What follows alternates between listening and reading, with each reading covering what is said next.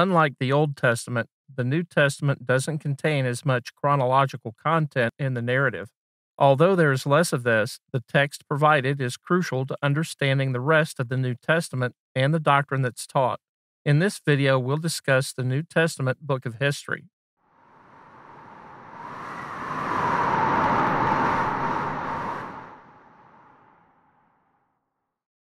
There's only one book in this group, which is Acts, or the Acts of the Apostles. Let's take a closer look at this book.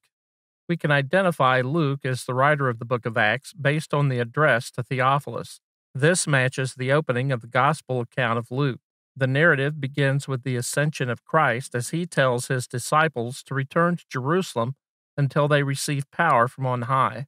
A replacement is made for Judas, who has committed suicide, which complements the number of the 12. This also fulfills prophecy which foretold this event. Acts details the spread of the gospel beginning at Jerusalem to Samaria and then to the Gentiles. The latter part of the book focuses on the work of the Apostle Paul, who, along with his companions, carried the gospel to the Gentile world. The book closes with Paul's first imprisonment in Rome after appealing to Caesar.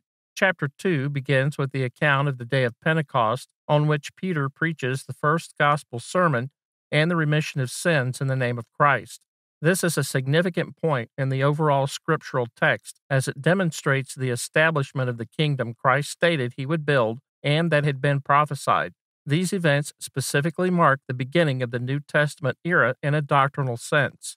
Acts is also important as it shows how people became Christians. As the gospel was preached and individuals believed, they followed a set pattern in their obedience that, when studied carefully, provides us with examples of what must be done today.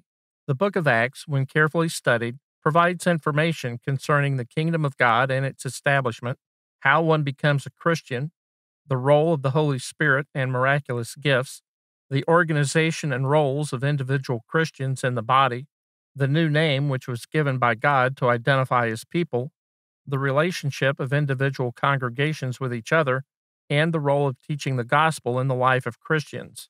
These are only a few of the things we can learn from Acts relating to the organization, nature, and work of the church, but it's a book of history, and we can use the narrative as a backdrop for the New Testament books that follow.